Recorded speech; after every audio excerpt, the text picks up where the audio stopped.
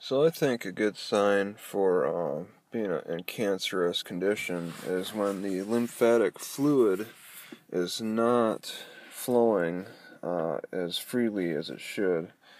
And I think that's a sign by just looking at your reaction to your socks.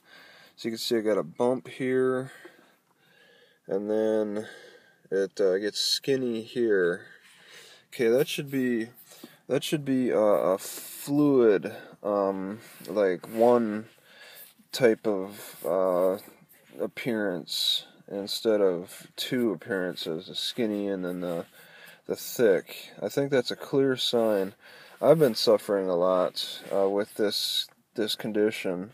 I think it's a cancerous condition. I mean, a lot of your lymphatic, whatever they call it, types of cancers result from that sluggishness of the lymphatic fluid. I mean, I walk a lot, but that's not enough. I think it's got to be targeted nutritionally through, particularly through the barley grain. I haven't been eating that in a long time because stores just don't sell it. Or at least if they do sell the barley flour, I do recall it adversely affecting my stomach. Something about barley flour isn't very appealing. Um, but that's stimulant for the lymph on top of movement and exercise and stuff. As you can see, movement and massage and stuff. I mean, clearly the sock is like kind of massaging it, but it's constricting it. But I think it's highlighting a problem because my skin doesn't always look like this.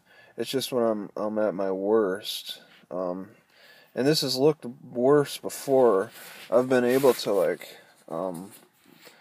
depress my thumb into my ankle and make a indentation, because my feet were so swollen. That's really not good. No swelling if you could get away with no swelling, then you're in good shape. And I don't think exercise is completely the answer, because I don't think it relieves it completely. I think a good diet does. And youth too, of course, just because they have natural energy flow. But I think this is a good simple measure right here to know what the status of your lymph is. How cancerous are you? Because cancer is, as we know, a stagnancy in the body, and the lymph is one of the first signs for stagnancy.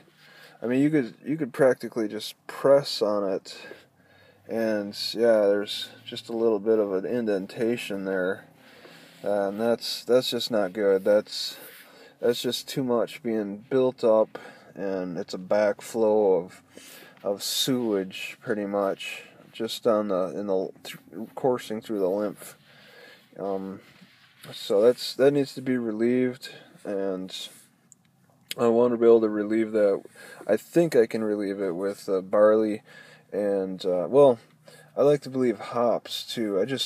I'm a strong proponent in consuming the elements of alcohol, but not the actual alcohol itself, like the barley that goes into the sugarization, the fermentation of it all, and then the hops that will give good appetite, stimulation and stuff. The bitter taste, you can't beat that bitter taste.